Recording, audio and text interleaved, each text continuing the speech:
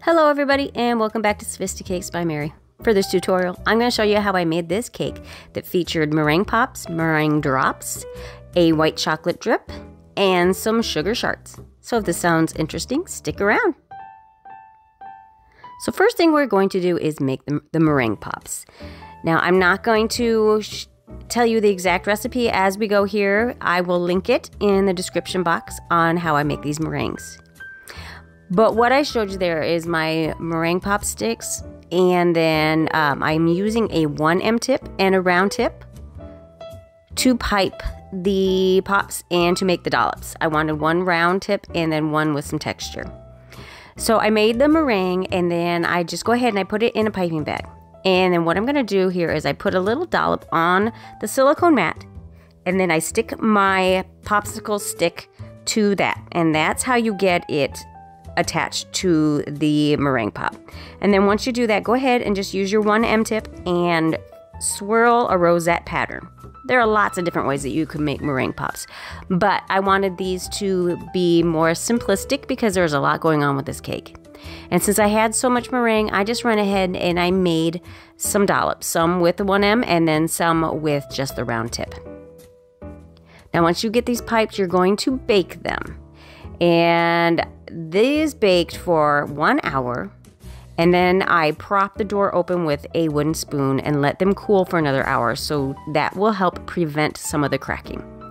And then I'm going to go ahead and move on to these sugar shards. What this is just my isomalt from scratch recipe that I make, and I am just gonna pour it on a silicone mat and just use that and break it into smaller pieces. I'm making them kind of wavy.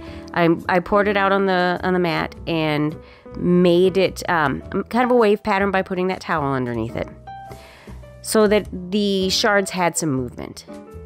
And what you saw me doing right there is I was waiting for the bubbles to subside after you add your food coloring, which was Wilton Delphinium Blue food coloring.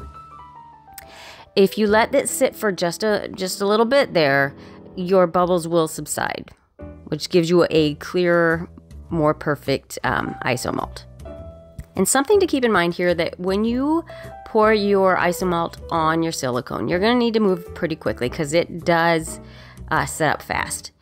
So once you put it on there, go ahead and make your pattern on there, and you're going to have in the valleys, it's going to be a little thicker, but that's okay. It still works out well. And then set that aside and let that come to room temperature, cool down, and set up. So we have our meringues baking and we have our sugar setting up. So now we're going to go ahead and stack our cake. And I just did 4 layers of 6-inch cake rounds, and this is just a white cake recipe, and I'm just filling it with buttercream. Now, I've said this before, when I do these for orders, these are just for demonstration purposes. But when I do these for orders, I do make fancier flavor combinations, quite a few of them. You just haven't seen those yet because I have not been able to share very much when it comes to recipes on here. Basically, just because the bakery I work at, we use a lot of my recipes, and I have told my boss that I would not share at this point, but maybe sometime soon. So go ahead, and there is my buttercream was a little on the thicker side, so I didn't need to do a dam. But if your buttercream is thinner, go ahead and add some powdered sugar to some of the buttercream and use that as a dam. Thicken it up and use it as a dam to keep your filling from spilling out the sides. And you can go ahead and you can pop that in your refrigerator for 20 minutes or your freezer for 10 minutes to set up before you do your crumb coat. I can't remember if I did that this time or not. I don't think I did because my buttercream was a little on the thicker side, so it wasn't moving around much. But do pop it into your refrigerator or freezer to set up in between layers of buttercream. So after the crumb coat, I put it in the freezer for 10 minutes to set up. And in the meantime, I added some of that Delphinium Blue into my buttercream to color the buttercream itself. And if your buttercream tends to be on the yellow side, because sometimes butter, they add the yellow to it for the looks of it. But that can cause some problems when it comes to coloring your buttercream. Go ahead and add a little white first if you want to get rid of that yellow, and then add your color. And here are my meringue pops and meringue dollops after they have cooled.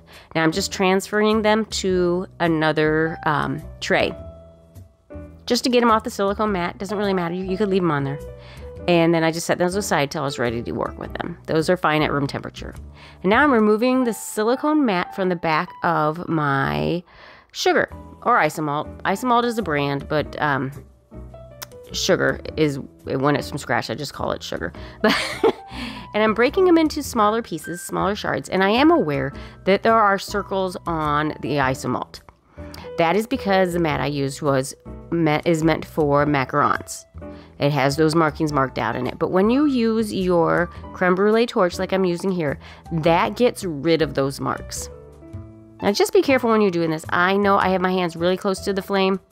I do this quite a bit, so I know not to touch it right away. And this is sped up for the sake of making the video shorter. So there's a little bit more time in between when I am torching it and when I'm touching it. You just can't tell. And if you feel safer, use some heat-resistant gloves while you're working with this. Just a little added touch of safety. Isomalt is very, very hot, and it can cause very severe burns. So just be very careful. And once those have cooled again, I just spray them with some confectioner's glaze, and what that does is seals them and adds a little bit more shine. It keeps them from getting cloudy. Your sugar likes to get cloudy over time, and this kind of buys you a little more time. And set that aside. Now I am making some white chocolate ganache for the drip. I will add the recipe here in the description below. But what it is it's basically 2.5 to 3 times chocolate combined with heavy cream. So say you're using 1 cup of heavy cream, use 2.5 to 3 cups of white chocolate. Every chocolate is different when it comes to proportions, but for a white chocolate drip, you want it to be a little on the runnier side, but not too runny. So melt those together, and I like to use a whisk. It prevents so many air bubbles when you're mixing it together. And then I did add some white food coloring because white chocolate is actually a creamy color, and I wanted it to be white, so you can go ahead and add some white to that.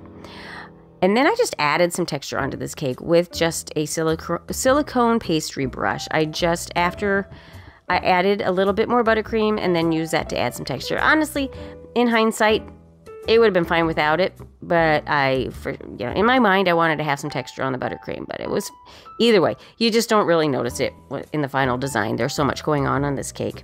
And then I just used some sprinkles, and I'm just brushing them up on the bottom just for a little added touch of something blingy on the bottom.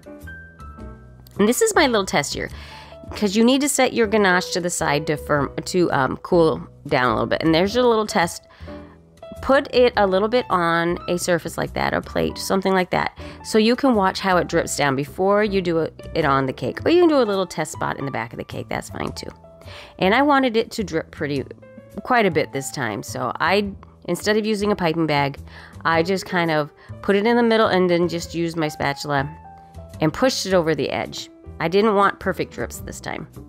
And then I let it firm up. You don't see that. It looks like I just went right from one technique to another, but I did let it chill in the refrigerator for a good half hour to 45 minutes before adding this edible gold leaf. And I'm just using a fluffy brush to get it attached to the ganache.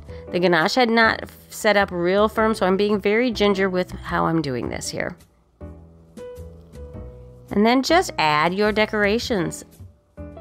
Those lollipop sticks are great for adding some height to your meringue pops. I don't know if you've ever noticed, if you've seen my videos, I like to have some height in my cake toppers. I like them to be substantial.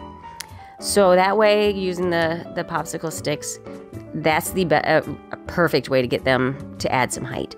Now I just added some white silk ranunculuses, and then I'm using some buttercream to attach the dollops, the meringue dollops, just scattered around here and there.